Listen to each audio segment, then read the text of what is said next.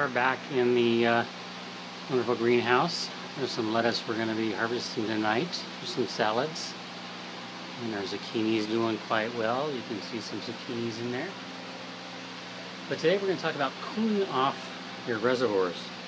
Here in San Diego and other places, you can get a couple quite warm days, and with these black boxes inside of a greenhouse, temperatures in there can get over 100, and that's a big no-no. You want to keep your root zones down to 75 range, tops 80.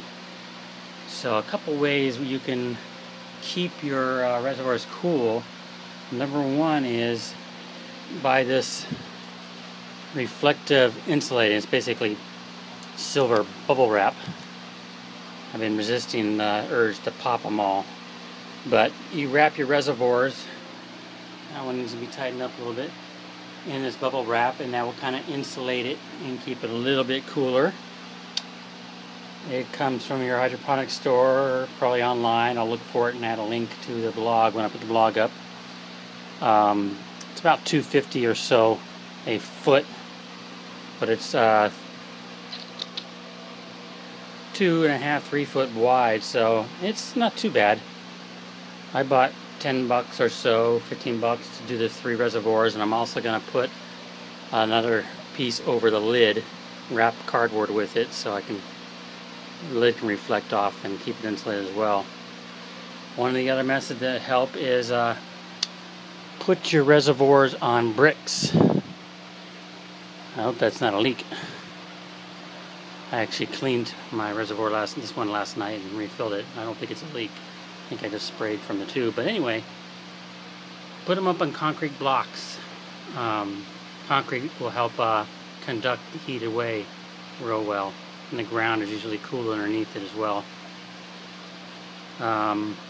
Third way you can do it is actually bury your reservoir. Dig a hole, bury your reservoir into it, because the ground gets cooler a couple inches underneath. So I didn't want to dig holes here into my greenhouse, but that's definitely a way to do it for outdoor reservoirs.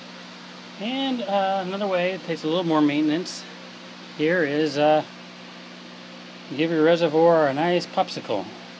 I got a bunch of these Perrier bottles because I love Perrier, but make my water bubbly. Fill them with water and I rotate them in the freezer.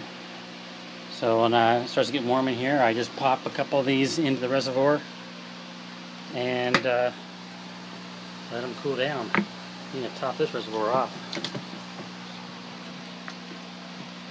And the last and most expensive way, which I am considering doing a homemade version, is buy yourself a chiller. It's like an aquarium chiller to keep aquariums cool.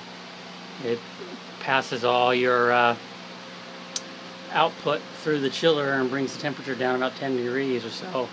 So they can run $300 up to $1,000 a piece. So I am looking at some do-it-yourself versions, but when I read the cost efficiency and the way they operate, you'd probably be better off buying a real one.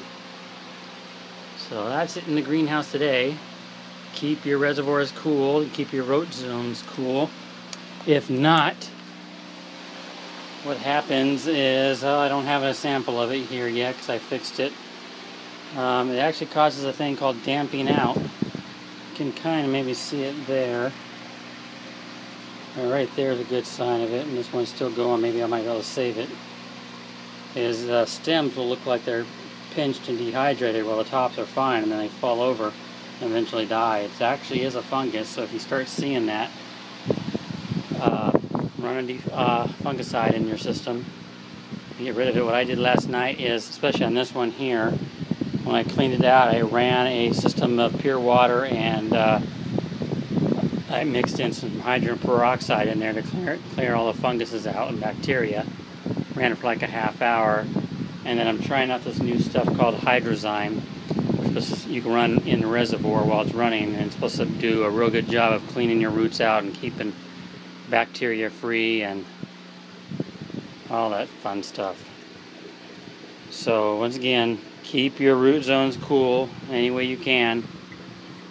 That's one of the most important part of hydroponics. Keep your reservoirs and roots nice and cool.